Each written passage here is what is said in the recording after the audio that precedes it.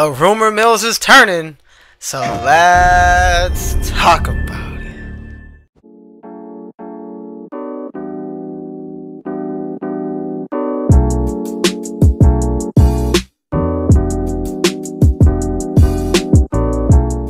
What's going on, guys? We're going to talk about a lot of different topics in this video, so let's get into it. The first topic is Dreams VR is launching tomorrow with an update free to owners of Dreams. And if you don't own Dreams, you can get it with your purchase.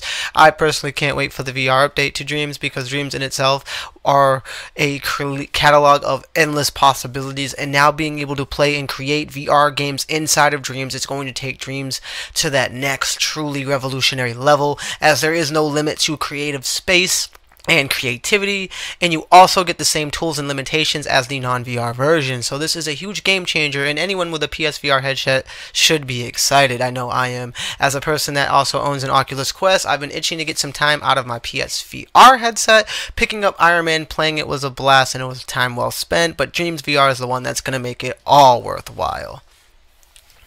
The next topic is retail stores are getting PS5 demo kiosks over in UK, and I kind of feel bad for the employee or employees who's going to spend literally all day sanitizing and wiping the controller and couch down due to the pandemic that's amongst us. Kudos to you all, you mad lads. Insomniac confirms that the new Spider-Man Miles Morales will be fully playable in 4K with 60 FPS, which is incredible news due to the disappointment I felt when I realized the new Far Cry couldn't. So Sony clapping back at the hate and genocide of all the shade being thrown. You can bet their ass that their PR teams are on it, and they're trying to figure out who's out there throwing all this hate around and this salt. So kudos for them coming out, letting y'all know that it will be 4K and 60 FPS. On Thursday, this coming Thursday, Xbox is having their main event. So are you ready? Do you smell what Xbox Microsoft is cooking?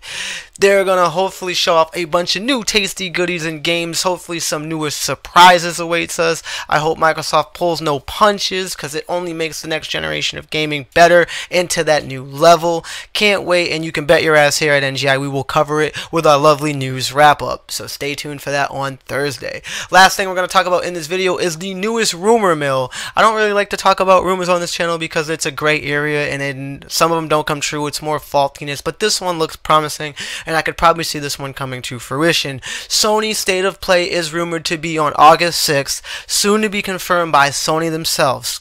What do you guys think? Is it gonna happen? Is it not gonna happen? Will they reveal the price? Will they unlock pre-orders? What will they do? I don't know, but stay tuned where we will cover it. Make sure you stay up to date in all the latest in gaming tech news and reviews. Make sure you smash that like, and as always, subscribe. God bless and peace. Also, P.S. let me know in the comments below. I do read every comment, and sometimes I respond. So if you want to get in touch with me, feel free to leave a comment. Let me know if you want to show some support. Thank you for all the ones that have been leaving nice supporting comments. I do appreciate all the support and love. You guys rock. I'm out of here. Peace.